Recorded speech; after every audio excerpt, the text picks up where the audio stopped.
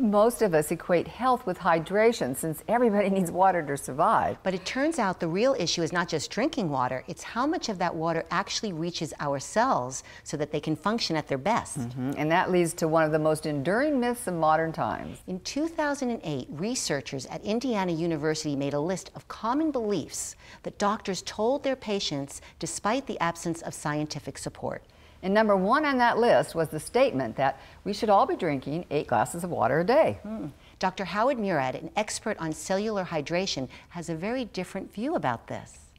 The myth of all time is 8 glasses of water a day. Everybody's told you 8 glasses of water a day, 8 glasses of water a day. There was a study done in 1945 where we measured theoretically how much water people needed on an average day, and it was about 2.4 liters of water. 2.4 liters is about 8 glasses of water a day. But even in that study, it wasn't just water, it was also what they ate. When you eat your water, things are so much healthier. And I believe 8 glasses of water a day may actually make you dehydrated instead of hydrated. Why is that? We all know if we go and drink 8 glasses of water a day, we are going to make at least 8 trips to the bathroom. And along with that water that we've lost, we probably lost some of our electrolytes that could be critical for us. Eating your water means eating water-rich foods. For example, eating raw fruits and vegetables. Every fruit or vegetable is high in water, at least 80%. Now, it is water, but it's better water for many reasons. They're full of various nutrients, antioxidants, anti-inflammatories, vitamins.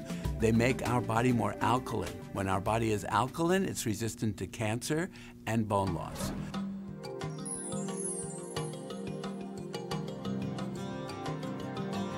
My patients ask me sometimes, how much water should I drink? Well, obviously, my first answer is eat your water because it's healthier than drinking your water.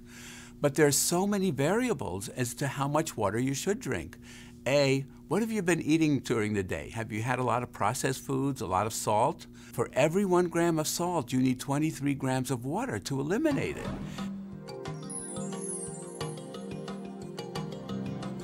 So, depending what else you've eaten during the day is how much water you should have. Are you doing a lot of activity, physical activity? That uses some hydration. So, all of those factors are very important before we can actually tell you how much you do need. But truly, the answer is eat your water. It's much healthier than drinking your water. The paintings and the sayings in that segment are an interesting story in their own right.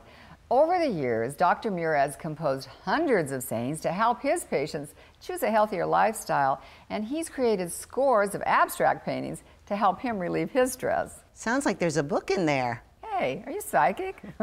In fact, a coffee table book has been published with about 60 of Dr. Murad's favorite insights and an equal number of his favorite paintings. I love that. It's true that when you connect a beautiful image with some specific words, it can have a great impact on us.